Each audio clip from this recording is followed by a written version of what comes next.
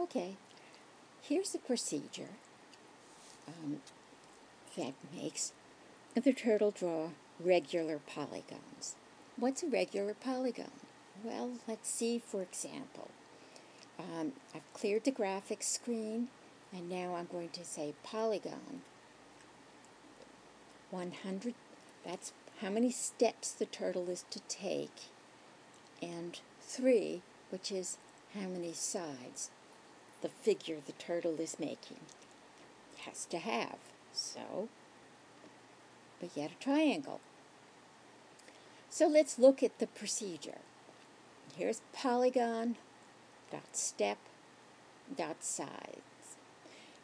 The command, which I think you've run into when you've made triangles or squares, just shortens the code. You say repeat the number of sides the figure is to have,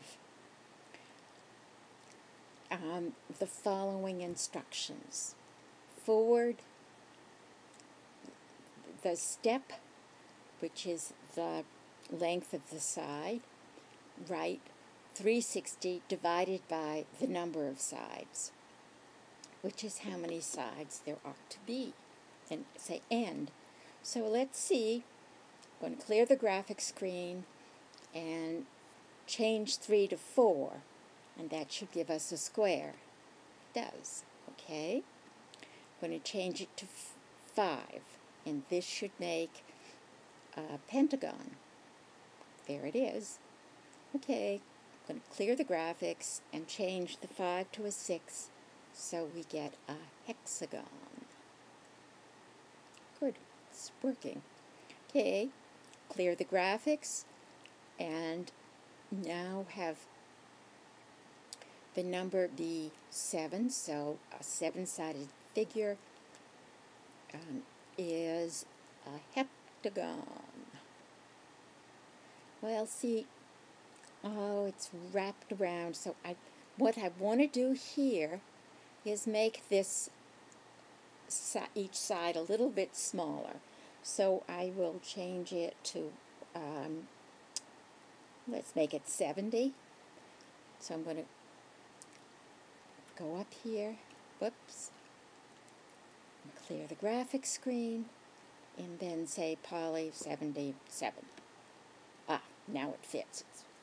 So, and now I'll clear the graphics screen and change the 7 to an 8, and this should give us an octagon. I forgot to change. Isn't that interesting? Look what I did. I forgot to change this first input to 70. Okay, so now we'll do it. And there is an octagon.